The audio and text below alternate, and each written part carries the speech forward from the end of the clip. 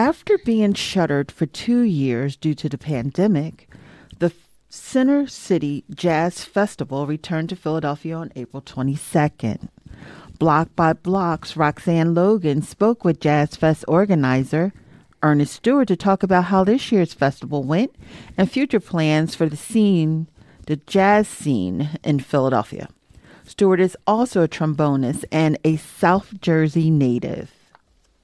We just wanted to talk to you about the 9th annual Center City Jazz Festival. How did it go?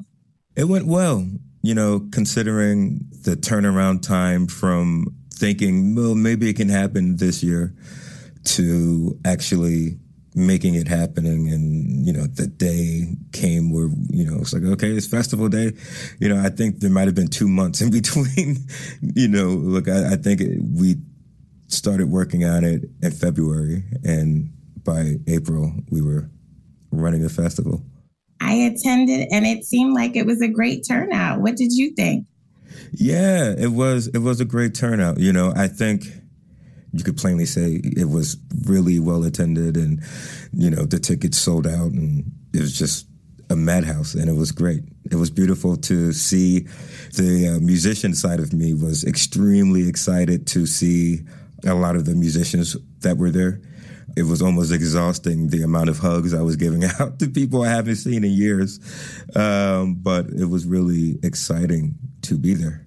Now, did you get the opportunity to play that night? I played late when everything was all said and done. And it's fun, and I usually wait until the very last set. But yeah, it was great. It was announced that next year the festival would be expanding. Can you tell us about that? Sure. In order to make the festival happen this year, I reached out to WRTI and Jazz Philadelphia.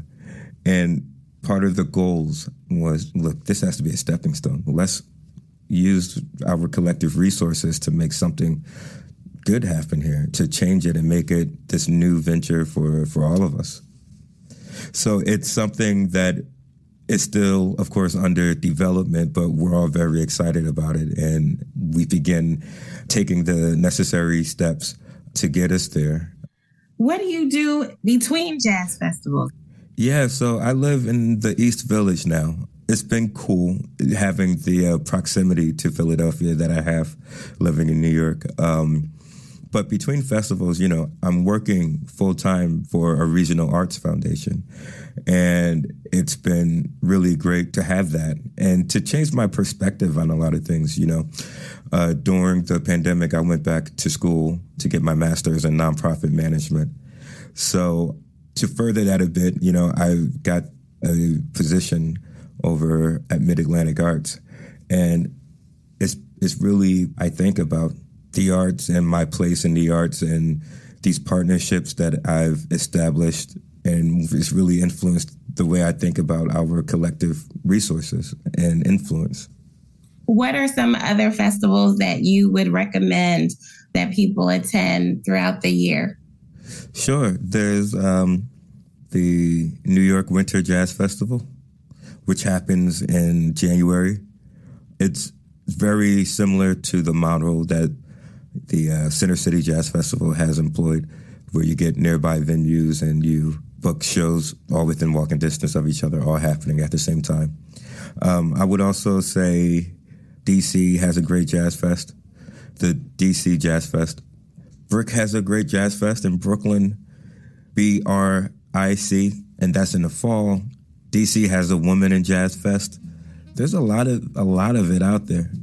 Thank you so much for taking the time to interview with us. Yeah, thank you. I appreciate you calling me about this. I know the festival's done this year, but it's always great to talk about it and start planting the seeds for next year,